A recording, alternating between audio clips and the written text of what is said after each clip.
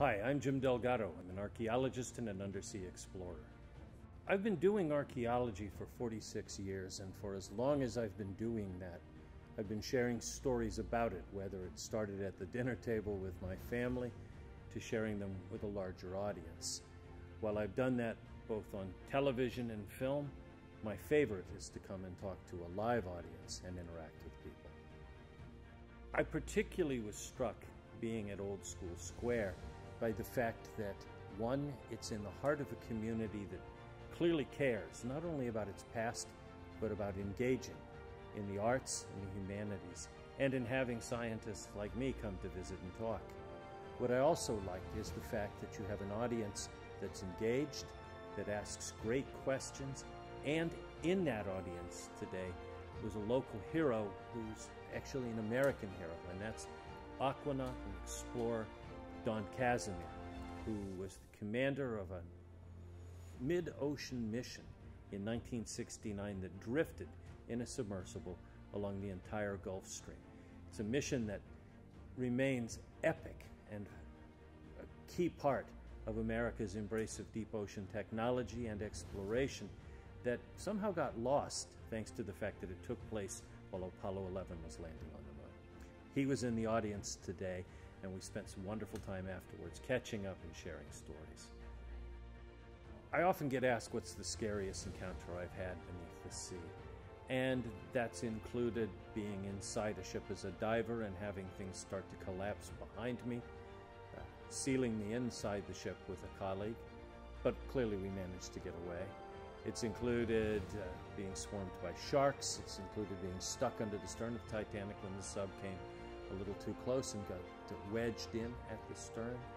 But for me, the scariest thing of all when I go to sea is coming back and encountering people that just don't care about the oceans. And in that, I think it's unfortunate. Now, we all have different interests and find different aspects of the world captivating.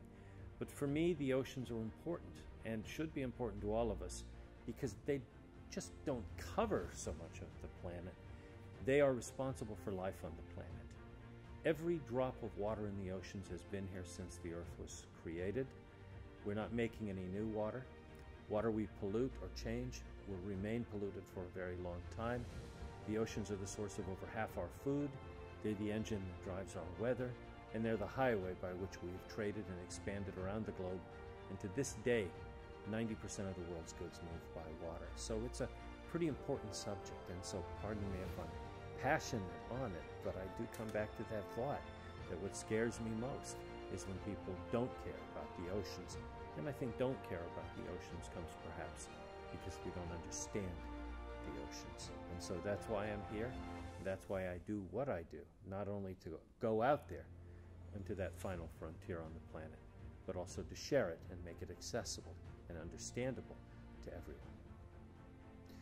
There's a wide range of resources available on the internet. If you look, say, at Dr. Robert Ballard's Ocean Exploration Trust, what you're going to find there on their website, as well as NOAA's Ocean Explorer website, are missions that are being done live. That is, with robots tied with cable back to the ship and then via satellite to the rest of the world. You can follow these missions on your smartphone, on your tablet, on your laptop, or even on your internet-enabled television, and be there and part of the core of exploration.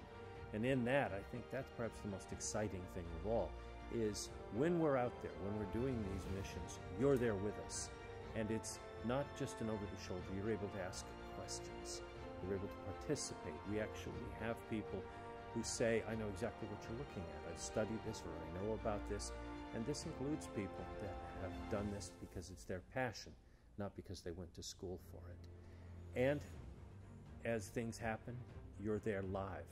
And so in one case, we were working on a shipwreck, and as we moved through the darkness and came up on it, it wasn't just that team of us in the control room as that robot was moving forward. It was over 1 million people watching from around the world.